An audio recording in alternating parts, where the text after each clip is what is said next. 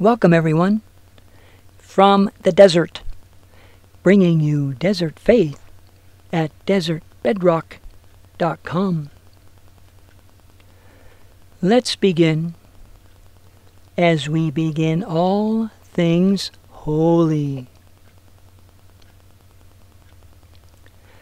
In the name of the Father, and of the Son, and of the Holy Spirit. Amen. The following is an excerpt from the Divine Office, also known as the Liturgy of the Hours.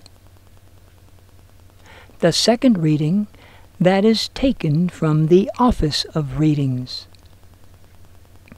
From a homily on the Gospels by Saint Gregory the Great, Bishop of Rome. She longed for Christ, though she thought he had been taken away.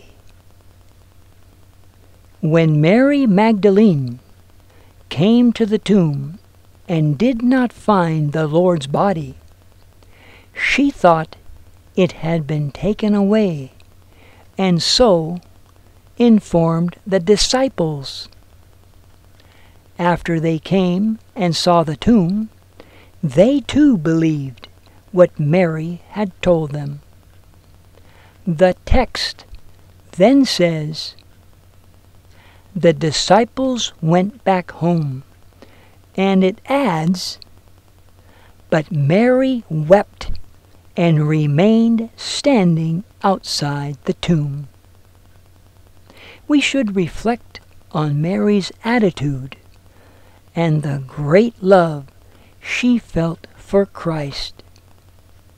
For though the disciples had left the tomb, she remained.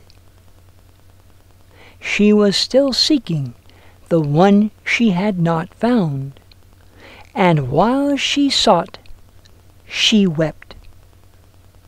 Burning with the fire of love, she longed for him who she thought had been taken away. And so it happened that the woman who stayed behind to seek Christ was the only one to see him.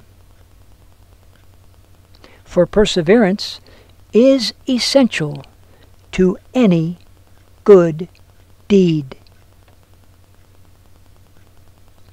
As the voice of truth tells us, whoever perseveres to the end will be saved. At first she sought, but did not find. But when she persevered, it happened that she found what she was looking for. When our desires are not satisfied, they grow stronger, and become stronger, they take hold of their object. Holy desires likewise grow with anticipation, and if they do not grow, they are not really desires. Anyone who succeeds in attaining the truth has burned with such a great love. As David says, "My soul has thirsted for the living God. When shall I come and appear before the face of God?"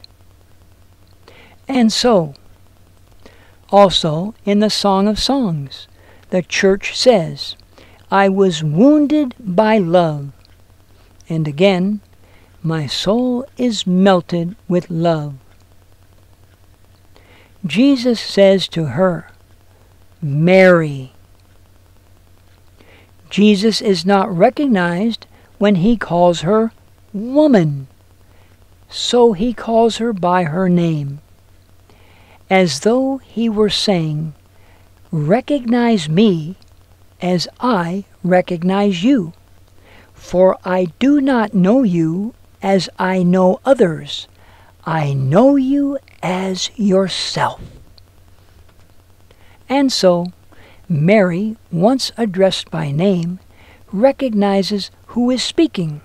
She immediately calls him Rabboni, that is to say, teacher, because the one whom she sought outwardly was the one who inwardly taught her to keep on searching.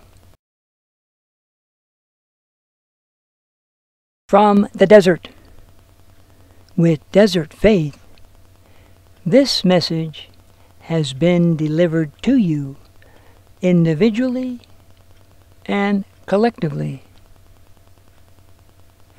Each and every syllable, word, and sentence, all